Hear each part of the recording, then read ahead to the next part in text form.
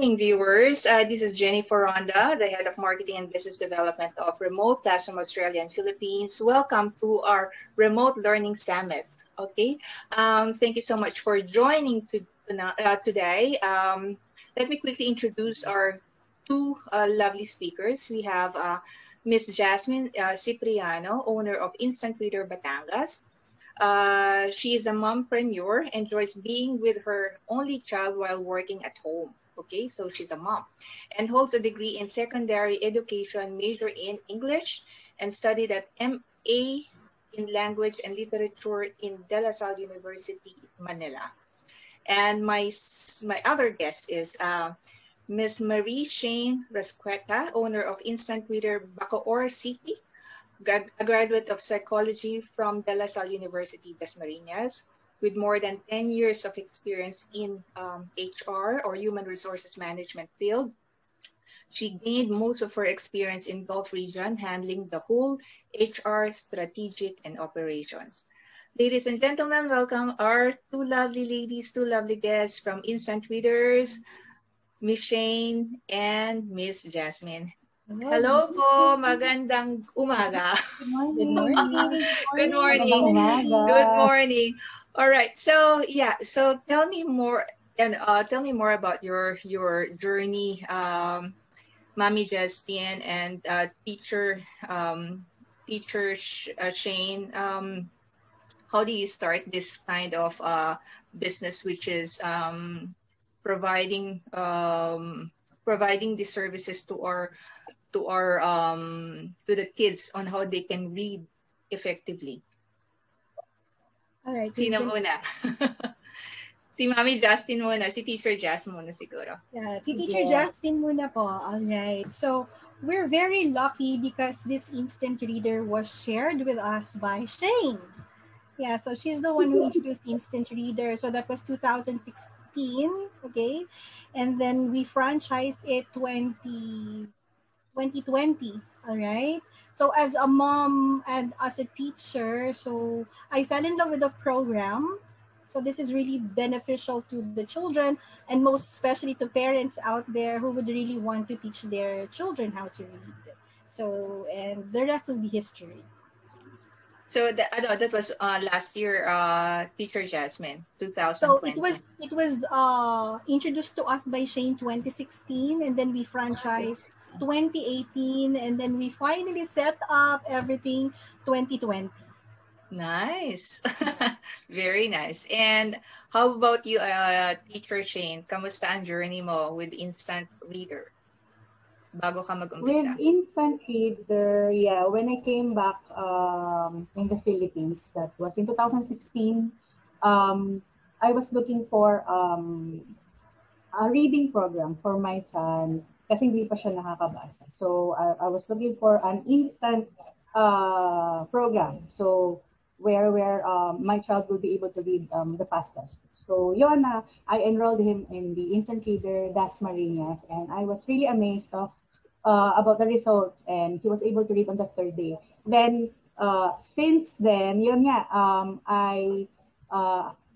natuwa ako sa resulta, and then the advocacy of the Instant Reader, and then since I was looking for a small business to venture, ayun po, doon nagsimula, and I met the founder and developer, and then I loved na agad yung the way they handle the business. So yun, that's how I started with Instant Reader, and because it was like a long dream for me to have a small kindergarten or nursery for business. So yun, doon nag-start yung venture ko sa Instant Reader.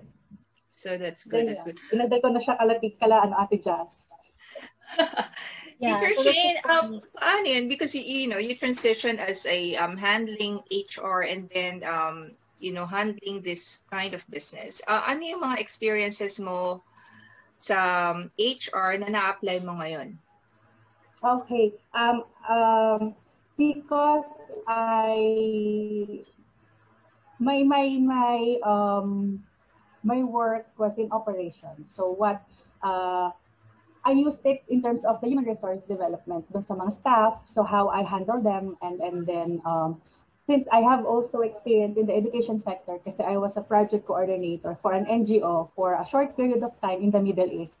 So nagkaroon ako ng idea how education sector worked in the Middle East. And then also yung kid ko kasi he studied in Middle East. So nakita ko yung transition nila from early childhood to like non-reader to reader, and then how they manifest this skills muna yon. So I ensure that my staff is actually well taken care of.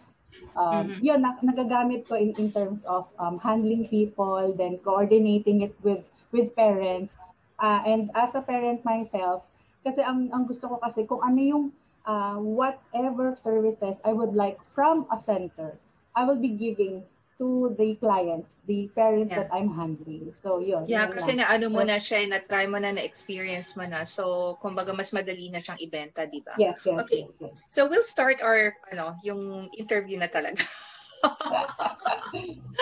All right. And before we continue, to all our viewers, if you're watching right now, kindly comment where are you watching from, and kindly use our official hashtag, which is Remote Learning Summit.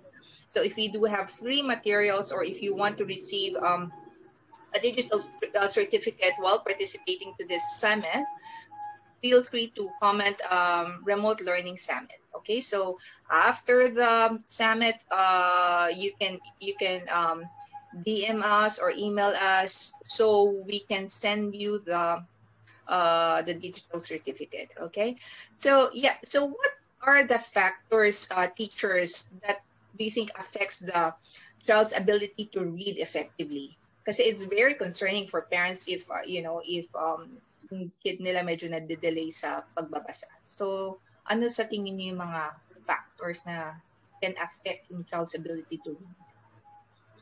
Teacher Jazz, ikaw muna. I think I can answer that, Ma'am Jen. Yeah. So Okay. a child. So I think yun nga. I think I can answer that. So a child's ability to read can be affected by many factors po kasi it includes their background knowledge, ability, home environment, school experiences, and interest level. But when we're talking about the reading performance, it will be mostly directly linked to a child's success with 5 important factors according to the National Reading Panel. It started po noong 1997. The U.S. Congress asked the National Institute of Child Health and Human Development along with the United States Department of Education to form a National Reading Panel. So ano po ba yung task ng National Reading Panel? They review the research on how children learn to read and determine the methods of teaching reading the most effective way. So the results of that research were their basis for their No Child Left Behind policy. So from that, according to the National Reading Panel, as I've mentioned, may 5 fundamental factors po tayo to consider of reading instruction. So there are phonemic awareness, phonics, reading fluency, vocabulary, and reading comprehension. So I will try to really explain it as short as possible and as clear as possible. So I will start po with the phonemic awareness. Kasi this is the basic skill po that the parents should teach first po in reading. So yung phonemic awareness po is, in short, becoming aware of the sounds of the language. So ito po, the word is from phoneme, which is the smallest sound. That differentiates a word for another. So ano po, there are 2 concepts po under the phonemic awareness. So this is the ability po of the child to distinguish or separate the words into sounds, and then the ability to blend them together. Ito po yung important factors for phonemic awareness. So bakit po dapat ang first level or first skill na tinuturo po sa bata in terms of reading is phonemic awareness? Kasi po, students with strong phonemic awareness are better prepared to sound out words. And then in return, they are more proficient and fluent readers in the future. So the next one is phonics. So yung phonics po, the International Reading Association actually describes phonics as an important aspect of beginning reading instruction. But it helps children learn to differentiate naman yung relationship between the letters of written language and the sounds of a spoken language. So kung sasabihin natin yung mas madaling definition ng phonics, this is the principle of using letters to represent sounds. So that is the second skill. The third skill, as I've mentioned, is the reading fluency. So we said, yung phonics po is an important factor in developing fluency. But it does not make our children fluent readers. So kailangan po sa fluent reading, kasi it's a complex skill po eh. So phonics instruction is one of the basic skills. The other one is the phonemic awareness. So in reading fluency, the speed of blending sounds to form words is focused on. So yun po yung third. So the fourth one is the vocabulary na tayo. So yung vocabulary involves gaining meaning from words while reading. Essentially, yung student po natin really cannot comprehend or construct meaning from a text without understanding the words within the passage po, di ba? So if a child with strong vocabulary, they will be able to read more fluently and with more purpose. So yung vocab po tayo. And the last, on the other hand, is reading comprehension. So it differs from vocabulary kasi yung reading comprehension naman po, it involves constructing the meaning from what is being read. So reading will not have a purpose po kasi if the child is not able to really understand what is his reading. Tapos po, ito, the last skill, which is the reading comprehension. Good comprehension requires strong abilities in all four of the other fundamental factors that I've mentioned earlier. So, kailangan po kompleto iyon. So, based on that research, the understanding and nurturing those 5 factors, the child will be successful in reading.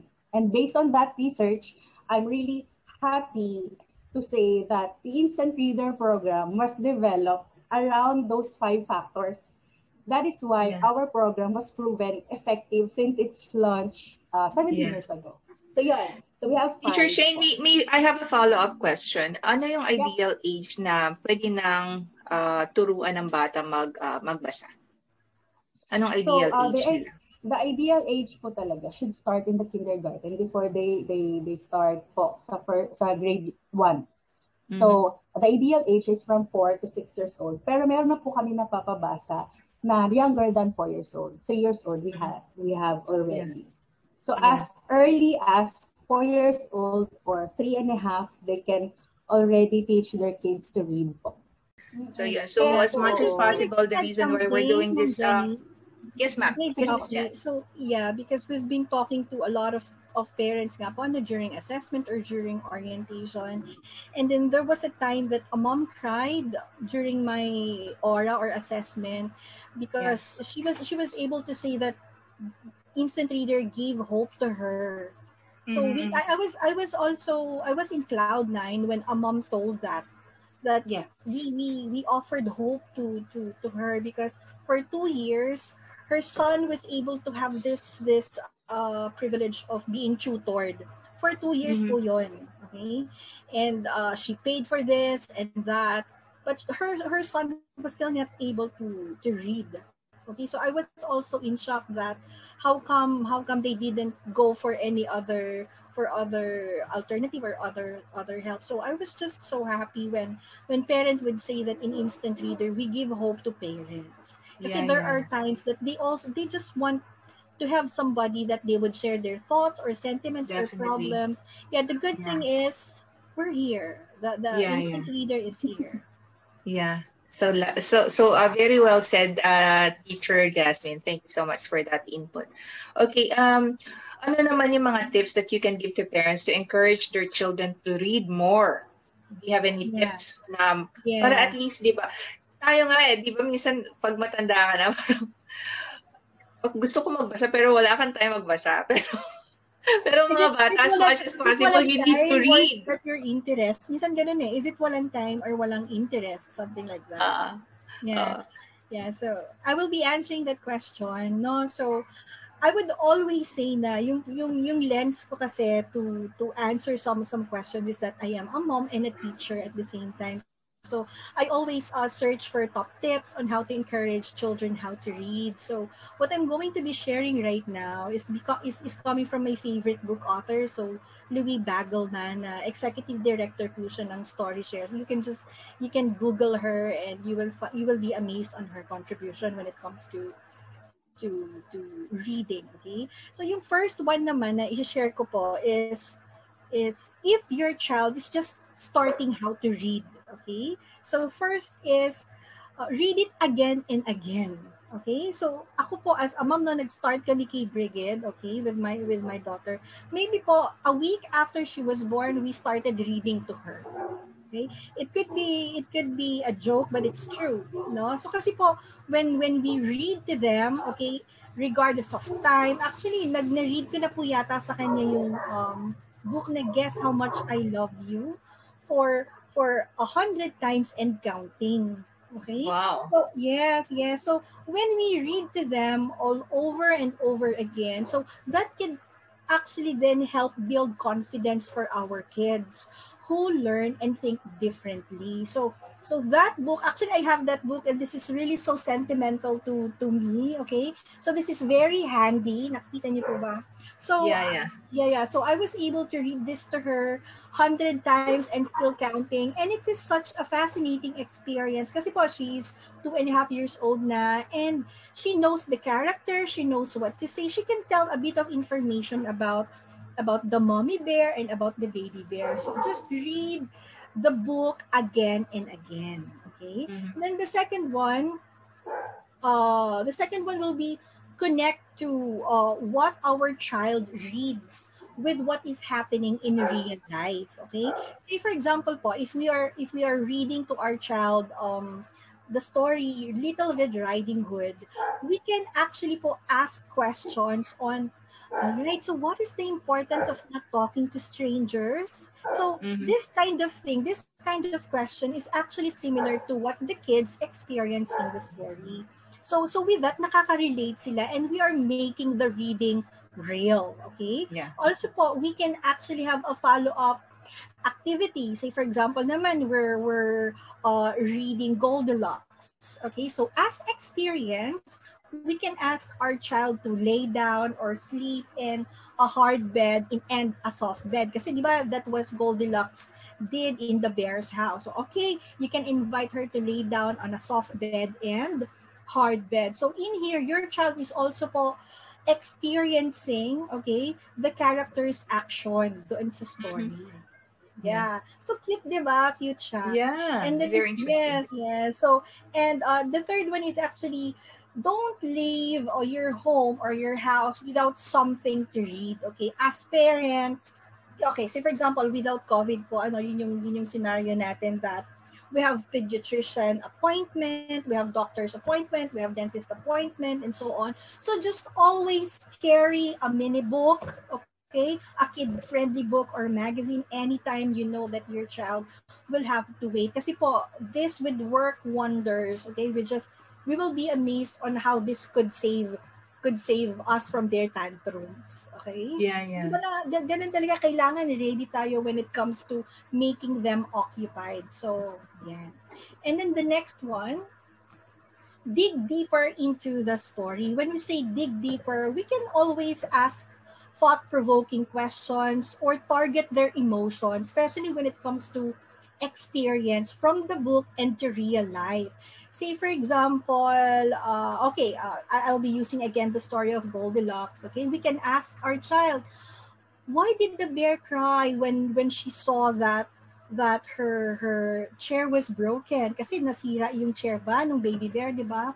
Would you also cry like him or like her if you see your toys get broken by your playmate? So in here, our child again is having a different kind of thinking. Okay, Yeah. what would I feel nga naman? What would I do if that happened to me?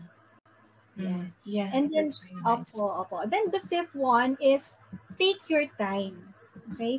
Take your time, especially po dun sa mga early readers, no? Take your time to read. Kasi po, as parents, we know the ability of our children. Okay? So, if early readers sila, still they don't know how to read yet. Okay? So, take your time. When your child is sounding out an unfamiliar word, leave plenty of time to do it and praise the effort. We should treat mistakes as an opportunity for improvement. Say for example, yes.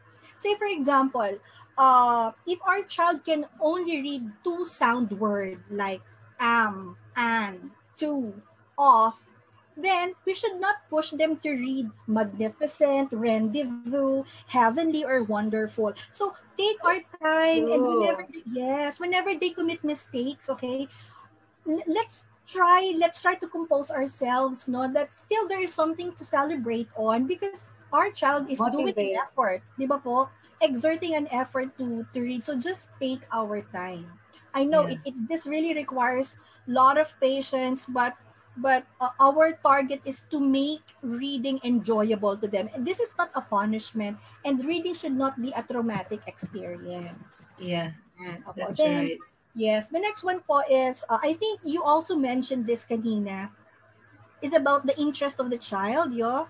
So, yeah, important din yun. So, we need to pick books at the right level for our children. So, if I am talking about the early readers, say for example, at the age of 1 or 2, they could just start with picture book. Okay? So the picture book nowadays, my God, bonggang-bongga na siya. I don't have this. I was not able to have this kind of privilege during our Di time. ba? Ang saya-saya ngayon. Hardbound pa sila, no? Yes, Hardbound pa. How I was lucky. telling my Ang mom, gaganda pa ng mga illustrations, di ba? yes, I was telling Yes. my mom, I think the only book that she bought for me was the Abacada. Yes, to be honest. And then the rest will be from my school. So see how privileged our children nowadays. So I'll just be sharing. So if our children are only, Yes. say for example, 2 or 3 years old, so they can just have with touch and feel book, just like this. Wow. Okay? So with this, Touch they and can, feel book. yes, touch and feel book. So they can touch and feel. So this could be addition to their vocab. So they would know, so this is what we mean by soft, and that this is hard, something like that. So even though this is only a touch and feel book, this could be their interest according to their level. 2, 3 years old pa lang sila. So they don't know how to read yet, but they can feel, they can describe, and they are fascinated with the colors and And it's pictures. really gonna be good for stimulation rin ng brain, di ba? Yes, especially for, of course, younger children. So start with our child's interest or ability. Then, say for example, we started from picture books, then we can move on to two-liner page story with pictures and so on. So gradually, okay, once we know our child's ability and we know their interests, so this can be enjoyable to them, okay? And then I don't know if this would be my last tip. Okay, let your child choose. Okay, yeah, this is the last one. So let your child choose, because this, they would feel that they have authority in the way by just picking the or choosing the content or the kind of book. It could be non-fiction, it could be fiction, it could be fantasy, graphic novels. Okay, I think that's my phone call. Yeah. So that's it po on Ma'am Nino. So nawala ako. Okay lang yun, okay lang. Okay, to all our viewers, that's a very great tip. Napakaganda ng mga tips ni Mami, ni Teacher Jazz. To all our viewers who's watching right now, if you have any questions, feel free to comment your question in our comment section. And if you want to receive our digital certificate, kindly comment Remote Learning Summit. So after this summit, we will send you your digital certificate for participating. Do you want to add, teacher? I will just add something anything? on the last one I shared, Shayne. Teacher Jenny. I'll just add something to the last one I shared. Can I? Yeah. Yes, please. Yeah. So this is about letting your child choose, okay, the books that he or she will be reading. Because from the authority that he would have, okay, the important thing is to practice reading no matter where or how it happens. Okay, so with this, meron siyang mafe-feel na authority, and he has a little engagement or a little effort upon choosing the book that he would want to read.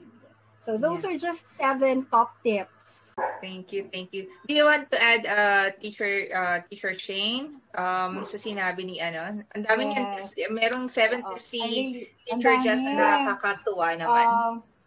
So I think I will add on the first tip then, and then the interest. The first tip po, tama po 'yon. It really, for me, I believe also na as early as a newborn baby, parents can really read to them. Kasi nga po, as they grow, kasi ano yun, in regards to the children understanding and knowing the literacy, doon nagsa-start po yung printed materials. So doon po, habang ang mga magulang, they read to their kids, and children are faced with books and printed materials. This is the first stage for them to really understand literacy and reading. Printed materials po kasi ang first stage po. So it's really a good routine for parents to start reading to their kids as early as a newborn child. So yeah, maganda po yan. And then since it's consistent and routinary, ma-acquire ng bata yung reading and interest. Kasi may mga magulang po kasi talaga na hindi mahilig magbasa. Parang ako, ang dami kong libro, and then ang nangyayari ngayon namin mag-ina before we go to sleep, nag-isa kami libro. So I'm reading, and my child is also reading. So maganda rin pong practice 'yon, parang bonding na 'yon eh. So mangyayari 'yon kay Brigid and kay Teacher Jess in the future. Yes. And then I really agree, Mami, yung sinabi mo, Teacher Jess, about the interest, yung sinabi niyo po, Ma'am Jen. Yung bata po, like my child po, when he was able to read na, ang kauna-unahan niyang hiningi sa aking book is Encyclopedia of Dinosaurs. So, I was shocked and surprised kasi dinosaurs na eh. But after a few weeks po, he was able to read na yung kinds of dinosaurs. Difficulty. Yes. Hindi ko naman po sinasabi na yung mga early readers should have the same level of books po. What I'm trying to say is it really depends on your kids' reading ability. So if they are able to read that and they are really interested on that book po, and you have the budget, then buy it for them. Kasi doon po ma-enhance yung interest nila sa reading. Kasi gusto nilang mabasa eh. Or the kid would love to read a story about Disney princesses, di ba? May mga ganong libro na po sa national bookstore. Super lucky na ng generation ngayon, Teacher Shayne, because you can buy na sa mga book sale, you can buy it na yung mga second-hand na books online. Sobrang dami na pwede mong mga before super expensive talaga na ng mga books, di ba? Especially yung mga brand or new release books. Pero ngayon, kung hindi ka naman you can go to second-hand na shop that you can buy some books, di ba? And materials for your kids. And, okay. So with our topic today is very interesting kasi nga yung effective ways to make reading enjoyable for kids. So kumbaga, that's the reason why I invite 2 lovely ladies here para i-share yung kanilang expertise kung paano makatulong sa ating mga anak para mas mabilis yung kanilang progress sa pagbabasa. Okay, so my next question is how we can make reading enjoyable for the children? Yeah, Kasi so I'm that's like, sure yeah, maraming mga parents ngayon na gustong, kasi learning should be like that, di ba? yeah, Do you agree, Teacher Jazz and Teacher Shayne? yes, Kasi yes, reading yeah. should be enjoyable naman talaga. Yung mga interest mo, mas masaya kung yung interest mo, yun ang pinag-aaralan mo. Di ba? Yes po, Kasi yes, kumbaga, that's true. you're really aligned with your Yes. purpose when you do that. And if your interest reading, di ba, yung sabi mo nga, interesado yung anak mo sa dinosaur, kumbaga yung interest nila because they love that character or they love that, that particular creature, kaya interesado sila. So mas maganda na, Yes. as part of it, talagang maging maganda yung journey nila sa learning na maging enjoyable ito. Hindi yung tipong napapwersa sila, basahin mo yan, pagbasa ka, ito dapat na-complete mo to, mabasa mo tong libro na to sa 2 araw, ganun. So, Yes, it should not be a task. Di ba? So, and dapat mga gantong edad, marami ka ng vocabulary na alam. Yeah. So, yeah, we need to respect our children. With this journey na nag-start ako mag-work for remote classroom, that's what I really appreciate a lot because it's a great opportunity for me to speak or to interview people like two lovely ladies, which is Teacher Jazz and Teacher Jasmine and Teacher Vicky and all other homeschooling parents na sharing the same, passion and how they can teach their children. Okay, and sharing our passion to share this to children and making education or making learning more enjoyable. Okay, sa aking tanong nga kanina, how can we make reading enjoyable for the children? Yeah, so I would answer that question, Mom Jen. But before that, ang ganda po nung sinabi niyo that this hub or itong summit natin is very helpful to parents out there. Kasi we are all moms and parents, so talagang we totally relate to each other. Sige, makikinig ako dito. Sige, gagawin ko yan. So that's why very thankful po kami for that. Okay. So the question is, how can we make reading enjoyable for the children, especially nowadays that we are competing, okay, towards social media, towards gadgets, YouTube, and everything. So as a mom, I've been incorporating po a lot of tips from other parents as well. Yan, si Teacher Shayne, she has been sharing then top tips when it comes to making reading enjoyable. Kasi she's been a parent for 9 years now, so medyo advanced yan when it comes to all this kind of when it comes to reading or teaching. Ano po? So, I believe po, like what we've said, I think na-mention na natin to several times, that reading should really be fun and memorable. So, once the child established the habit of reading, his joys would show from the spark of his eye. So, start by giving him a choice of what to read. So, we said that na kanina. Ano po? So, giving him a choice of what to read so he can have different options or alternatives. So give your child some control back by letting him or select the books he or she wants to read. Okay? Kasi nga nandito yung freedom and nandito yung authority. So next one is kasi po there are some articulate children, okay? They would say, "Can I choose a comic book? Can I choose a cookbook?" Well, of course, still those fun books still count. Kasi reading pa din, mapapractice pa din yung pagbabasa nila. So get your kids reading a variety of materials such as graphic novels, cookbook, joke books, fact books, magazines, yung mga hindi lang puro printed text. Kasi still counted pa rin to. Our child will be able to read. And not only that, dun sa mga joke books, oftentimes they would have rhyming words. Oftentimes, they would have onomatopoeia. Yung mga comic books, di ba, may mga ganon. So still, they are exposed to reading, okay? As long as, of course, we screened this kind of genre. So every little bit of reading helps. May mga ganon di ba? So you will say, talaga, mommy, I can read you're telling me to read, but can I read joke books? Of course, kasi that is still reading.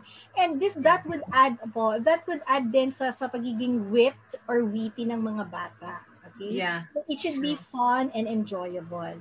So, Yeah. I've mentioned na kanina, read aloud to them. So, kasi po, from just hearing the words, hearing the sounds, okay, apart from that, our children will be able then to see our mouth cavity, okay, especially sa younger kids, no?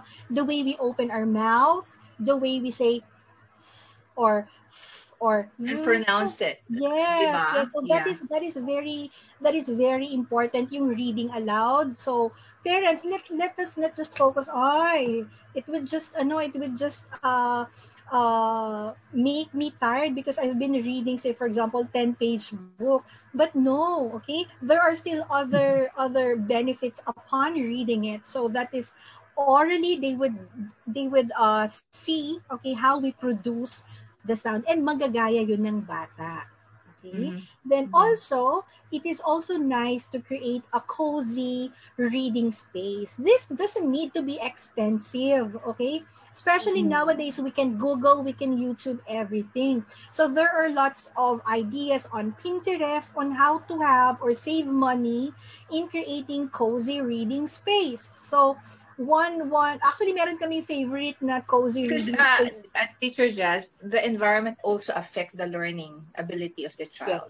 Yes. If That is true yeah, po. do you agree? If they Yes. don't have that particular space, Yes. especially if we're into distance learning or online learning, if they don't have Mm-hmm. that particular space that they can read or they can study, parang mas ano yun it will affect their ability to, to read more Yeah. or making reading enjoyable, di ba? Yeah. Opo, that is true. But of course, as parents, we should find ways. Say, for example, they can just adjust the timing, or when am I going to use the laundry, to use the washing machine. Kasi po, let's, for example, they don't have space at home, no? And then their washing machine is working, and then it creates that irritating sound. So they can always adjust the household, the entire household. And also po dito naman sa cozy reading space, it doesn't need to be expensive because they can even read under the table and then just have a flashlight on it. Okay, they can improvise a tent, okay, and have a flashlight on it, okay, having a book with you. So that could also po build up good relationship of the child and the parent. Okay, so you don't need anything fancy, so just put few pillows and then a flashlight. So it would create wonders. So this cozy space would help, okay, would actually set the atmosphere. Okay, and then the last one is about listening to audiobooks, okay, especially whenever they are inside the I love car. that. I love that. Yes. My mom, we're very lucky that she actually invested on that. Mm-mm. That, yung audiobook na, yung sasabayan mo kung ano yung ano. Yes po. Di ba nung time natin, sobrang mahal nun? Leapfrog ba yan? I don't have Oo, this. ang mahal nun eh. Yeah, Tapos merong yeah. set ng encyclopedia. Sobrang Yeah. mahal nun. Alam ko, Yeah. napakamahal ng mga materials before. Pero, I'm so grateful with my parents na nag-invest You sila have sa that, you have that privilege, Teacher Jen. Okay. Yeah. So just to add a little bit more, so I hope that parents would actually research on Michael Rosen. He's actually a UK author, like children's book author siya. The name is Michael Rosen, and Yeah. just Google or watch him in YouTube and search for the chocolate cake. Okay, my lord. So up until now, I'm still giggling whenever I watch and listen to his poetry kasi ang ganda. So makaka-relate yung bata kasi nga po pang bata, it's about chocolate cake, and even sa audiobooks available to. So this is about humor, about wordplay, and there is really so much when you read. When somebody is reading it out loud, so we can listen and at the same time enjoying it while we're just sitting. So that's naman the benefit of audiobooks. So I hope our parents out there would get a bit of pieces from what I've shared. Thank you, Teacher Jasmine. Thank you for sharing that. And yeah, before we end our session, I'm sure that you already prepared some of your programs that you can share to our viewers. And just a reminder to all our viewers, if you're watching this via live, kindly comment watching live, or if you're watching this on replay, please comment #replay, and don't forget to use our official hashtag for this summit, which is Remote Learning Summit, so we can send you our digital certificate participating in this event. Okay, so can you tell us your program for instant readers, and you can, share your screen para makita naman ng ating mga viewers yung Shayne will do that po, Mom Jenny. Si Shayne. Okay. Teacher Shayne, kindly share your screen po para makita ng mga viewers yung mga programs natin sa instant readers. Okay. Before we share po the different services and programs that the instant reader offers, I would like to share po a short video of parents that would vouch for the effectivity of the instant reader program. So I hope po this will help parents po to see how instant reader can help them with their struggling readers. Hold on po.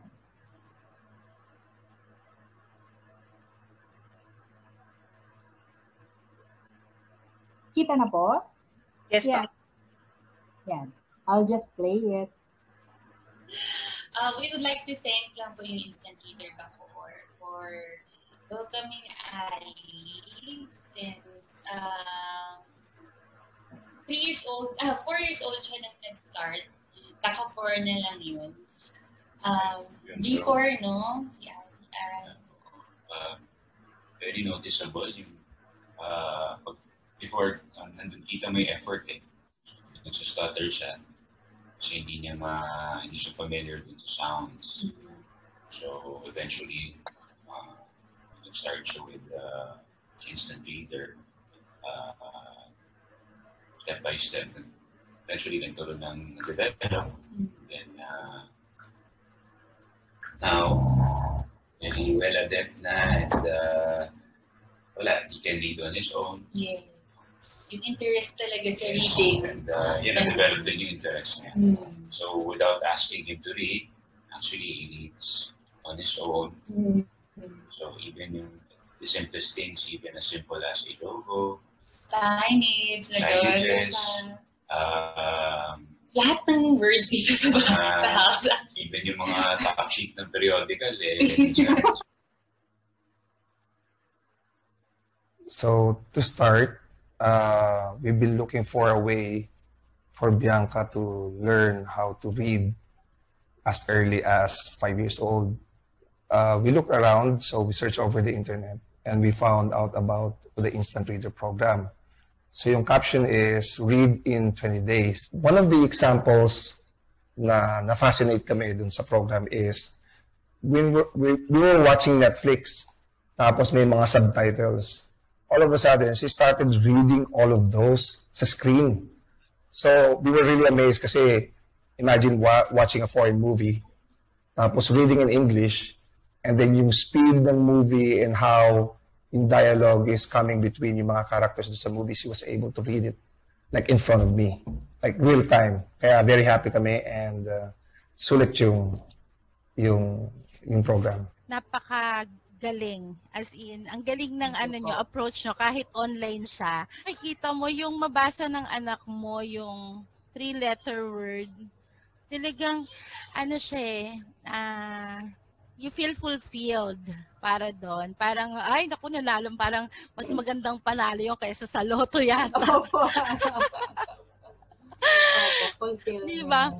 Tapos, what more, yung talagang alam niya, yung alam mo yun, yung step by step, how to read a word. Hindi nga dahil lang sa, nabasa lang niya to, dahil familiar sa word. Hindi yan eh. As in, talagang naturo sa kanya, lahat-lahat per step, per word, per syllables, lahat siya, talagang perfect. Para sa akin, perfect ah.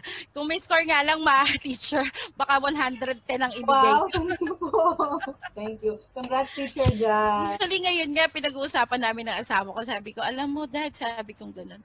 Kung iisipin mo, no, hindi mo pala talaga maiisip yung worth ng binabayad mo once na nakita mo yung naging resulta kay Summer. Parang, actually, kulang pa nga yun. Dahil nga, yung matuto yung anak mo ng ganong kabilis, ng ilang days lang na nakakabasa ng 4-letter word, masyado pa siyang mura para doon kasi ang hirap talagang turuan. Ang hirap magturo sa totoo lang. Yung matanda nga, ang hirap ng turuan, what more pa itong bata. So, yan. Wow. Nakaka-inspire naman yun. Nakakakilig. Yeah, nakakabilis po ng tibok ng puso talaga nung talaga narinig namin po siya sa parents who enrolled their children in infant feeder. So, yan po, I'll be sharing po the services of infant feeder. So, talking about teaching reading po to our kids, to our children, it's really important po muna to show this clips to you po kasi instant reader has been an advocacy po talaga ng instant reader is to really help children to read the fastest and most effective way. And we've been trying to help the education sector and the parents po to really achieve that. But what is happening right now sa ating bansa, we don't have to really look elsewhere na ang mga bata po ngayon is really suffering in terms of learning the art of reading at a very slow pace po, Ma'am Jen, because of the school system po. I'm not sure if you have heard it last year po, Filipino students falling behind in reading and reading comprehension from 79 countries. Ang ilan po, sa tingin niyo Ma'am Jen, ang Philippines po, from 79 countries in South. Sana naman hindi tayo pang 70. Kailan tayo nag-fall? Pang 70 ba tayo? Ma'am, Mommy Jenny, we are. Oh my gosh. We landed last. 79th out of 79. So it's really alarming, but not surprising. Sa totoo lang po. And just recently, in terms of reading and reading comprehension, tas dito naman po sa math and science proficiency, Filipino grade 4 students, we fall again worst in math. So 58 countries po, naungusan po tayo ng mga non-English speaking countries like Indonesia and Malaysia. So it's really alarming po. But like I've mentioned po, we realized this problem and came up with an innovative solution 17 years ago.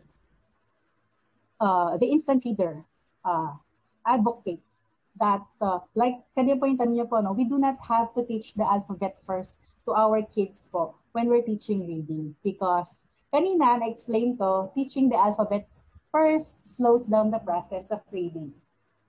So yun po.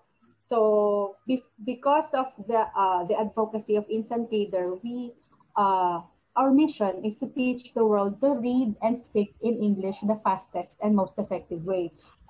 It's really important to say that Instant Reader is the only research-based program in the Philippines developed by Teacher Vicky. Are you there? Kami lang po yung nagsasabi na we can really teach your children how to read in just 20 days. And because of the alarming and saddening fact that the Philippines is, again, the 79th position po sa reading comprehension, our vision is to reach the widest number of kids po possible and expose them to the benefits of being able to read and understand what they are reading. Hindi lang po sila makabasa, but they really have to comprehend what they are reading. So yeah, so let's go to our services and programs. So as we are mentioning already, we have the Read in 20 Days program that was launched 17 years ago po. And the approach po talaga nung ginawa ito is a face-to-face basis. But because of the pandemic and what had happened last year, we launched our Instant Reader online alternative reinforcement, which is the online version of the Read in 20 Days program. So from the time we launched it in June 2020, we already have 1,500 students who were able to read po in just 20 days. So ganun na po kadami yan napabasa natin. We turn non-reader kids into a grade 1 level reader in just 20 days. So yan po. So thinking about our vision, we also launched recently a program to help naman po enhance the reading comprehension ng ating mga anak. So we call it the Compass or Comprehension Application Sessions. Dito po, because of the comprehensive and intensive reading drills and exercises and fun gamification, gamified na po ang ating program, the children will have an enhanced and comprehensive reading comprehension po. And vocabulary and grammar po kasama na dito. So besides that, since Teacher Vicky and the group and all the branches of Instant Reader saw the drastic increase in the number of struggling readers, we have also the Dyslexia program whereby we assess, we diagnose, and we help in the intervention program of the students. So kasi po si Teacher Vicky is a dyslexia expert din po.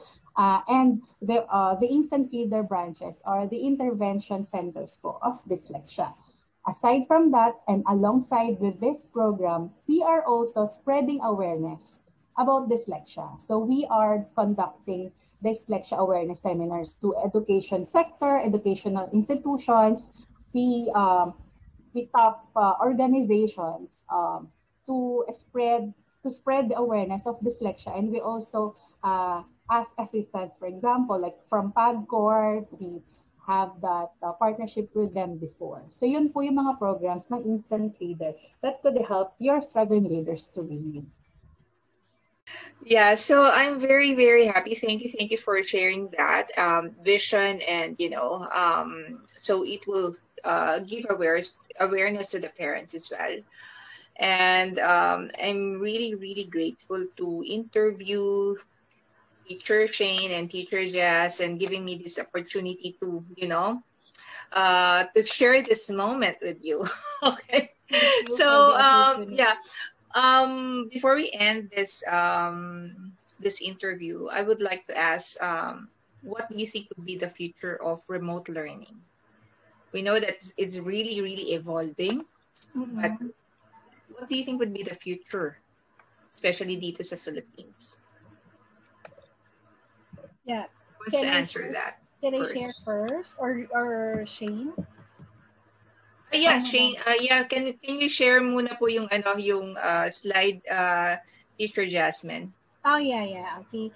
So for my side on that question, so what am I thinking about the future of remote learning? Okay, so well, it is true, okay, that we are leading that way because of the demand of time and of what COVID has brought to us. We embrace the remote learning because it's accessible, flexible, and cost efficient. But it is also knowing this, so it is also the high time to maximize the available online platforms and programs that we are having now, so we will not be left behind. So fact na po kasi that yes, we're leading that way.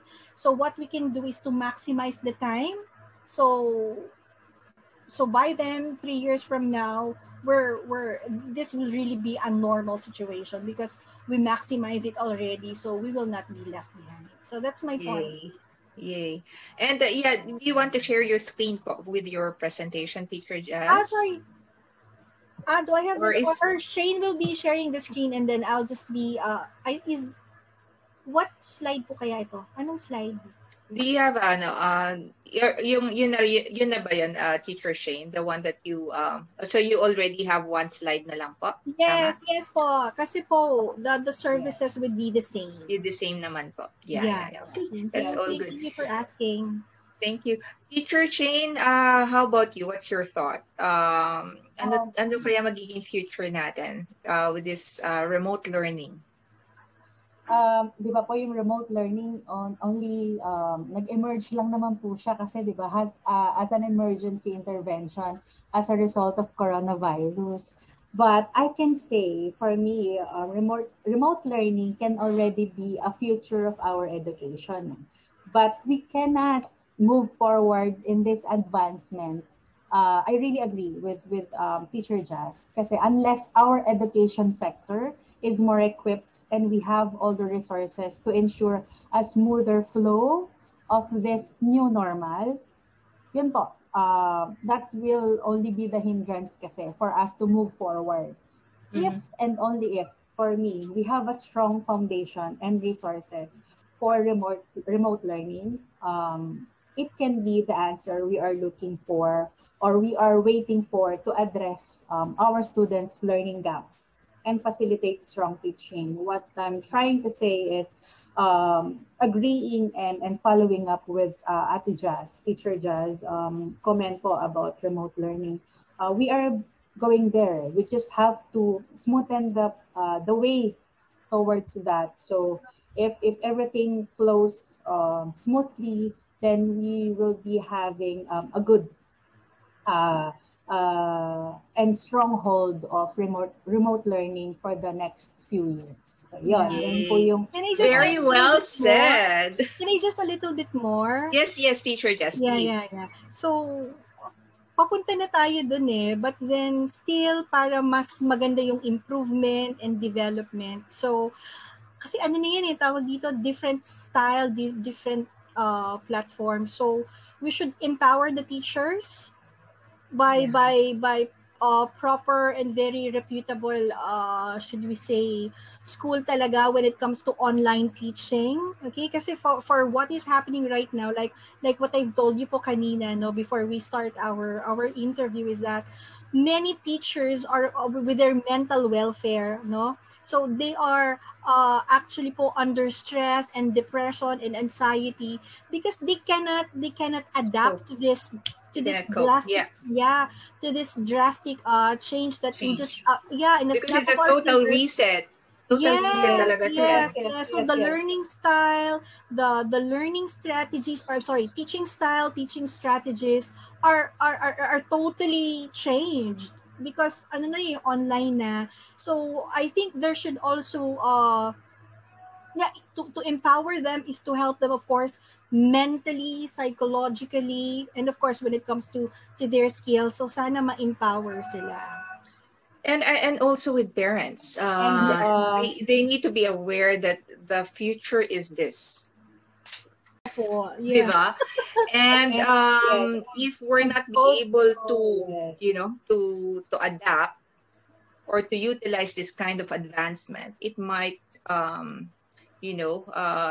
children might left behind in terms of opportunities. So yes, we respect that different children, they do have their own phase or they have their own readiness, but we need to be aware as well that this is the future of education, and whether we like it or not, we need to be ready.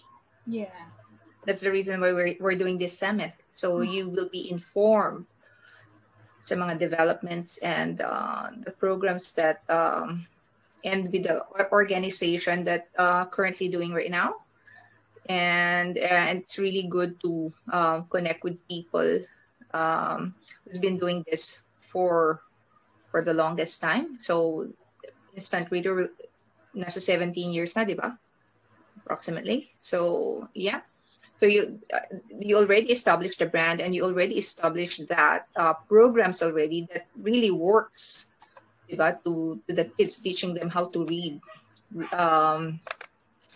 So before we end this this interview, and I just want to thank Teacher Jazz, Teacher Shayne for sharing your thoughts, sharing your expertise. And sana hindi ka nahirapan sa tanong. Pero ang galing-galing niyo sumagot. I really love your inputs. I really love yung mga shinare niyo kanina. And and to all our viewers who's watching, kindly comment then kung ano yung biggest takeaway nyo from this session or from this interview with Teacher Shayne and Teacher Jazz. And yeah, and it's about time for you to invite our viewers, ladies, to follow you in your socials and to connect with you para at least kung meron silang mga katanungan or if they want to enroll their kids, saan kayo nila pwedeng mahanap or saan kayo nila pwedeng makausap. Kindly share your social medias. Yeah, thank you for this opportunity. Para at least, yeah. Okay, so I'll go ahead first muna, Teacher Jazz. So Instant Reader Bacoor po, you can message us through Facebook and Instagram. We have facebook.com Instant Reader Bacoor, and we have Instagram ir_Bacoor. And we also have our email, ircavite2017@gmail.com. So just message us and we will be very happy to assist you in regards to your inquiry and concerns about your children. So yeah, and Teacher Jazz? Yes, for us. Yeah, so you can message us for Instant Reader Batangas. So we have our Facebook page, Instant Reader Batangas City, and you can email us in our instantreaderbatangacity@gmail.com. So this is free of charge, of course, and we're always looking forward to chatting with you, messaging you, talking about your child's reading journey, and we also give them parang free consultation just by chatting with us. Yeah. Thank you so much. Thank you so much, Teacher Jasmine and Teacher Shayne. Thank you. It's a very fruitful day to interview two lovely ladies na nakakatuwa na makita at makausap and sharing the same thoughts or sharing the same vision. Na syempre making learning as enjoyable as much as possible, diba?